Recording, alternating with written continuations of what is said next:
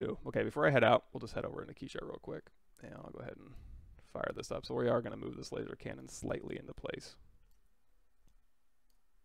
So again, Control-Shift drag to grab all of my laser cannon pieces, Control-Shift-Alt to get rid of, and you can click as well to move all these pieces.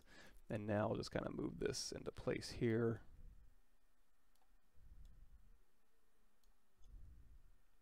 Good enough.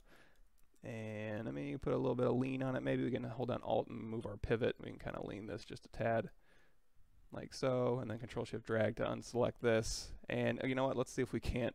This is going to be ugly with my mouse here, but let's see if we can't just like do a little bit of. So this is basically, instead of doing transpose master, oh, this is all one subtool. So what you can do, let's let this save. We can bring these bones back. I can mask this side of the bones. It's not going to show you, but it will mask that side of the bone. Oh, you know what? We have to have Alt tap the bones to select them and then mask this side of the bones. And now let's turn off X. All right, so we could do this and use masking and move multiple to go ahead and pose this guy. We could also, let's go ahead and do, let's try this. Let's go ahead and do a texture, no. Let's do a quick save. And then I'm going to do Shift D, Shift Z to get rid of the spotlight here. And instead of all that, let's try Transpose Master. So let's go ahead and do Z plugin. Let's do just real quick. Let's go ahead and do clear masks all.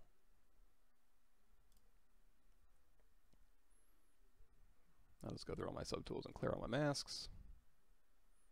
All right, now let's see if we can't do a quick transpose master. So we'll go to T-pose mesh. That's going to take all of my subtools here, go to the lowest subdivision of those subtools, and merge it all into one usable mesh. Okay, so now this is all one mesh. So now if I want to move his arms, for instance, oh, you know what? Did I not have? Oh, that's a.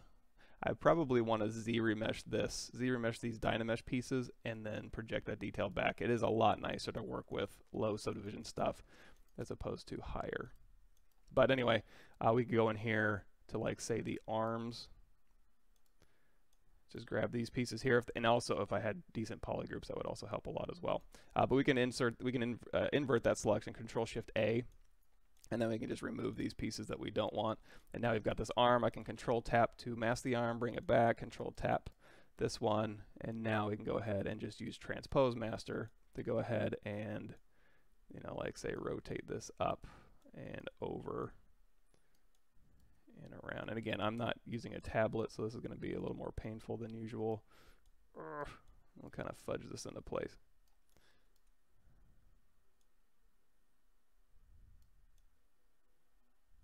And then if I want to go ahead and mask these pieces, what I can do is I can hit Q, I can hit W. Let's see if we can do W and control click. Nah, it'd probably be easier. I mean, there's a couple different ways. You could isolate those, mask them, and then bring it back. I'm going to grab these two pieces here. Q, oh, whoops, we have the stack still turned on. So we're going to go hold down Control Shift. We'll grab these pieces here, Control Shift A, mask, invert, and then we can just go ahead and rotate this one up. Let's go ahead and hold down Alt and position this right in that joint. And again, I'm not going to go crazy with the posing here because I don't have my tablet and I don't want to be here all day. So I'm going to reset this and we can kind of rotate this back a little bit. I don't care too much about that little meat strand. I can just reposition that as well. We'll kind of get this into place here. Okay, and then for this meat strand here, we'll Control Shift click this one, mask it, invert it, and then we can just kind of, you know what, this one we don't even really need. I can actually just scale this thing down and shove it in there, call it a day.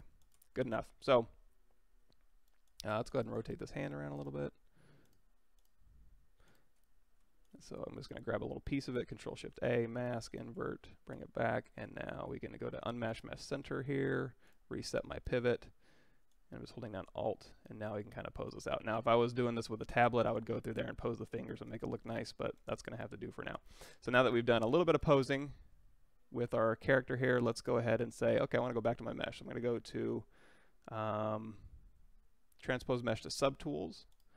And that's going to take all of my pieces that I posed here and go ahead and move them into place.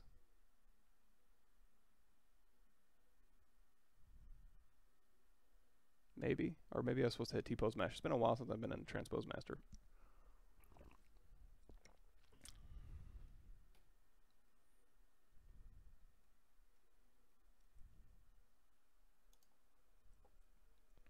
All right, so we've got this piece here.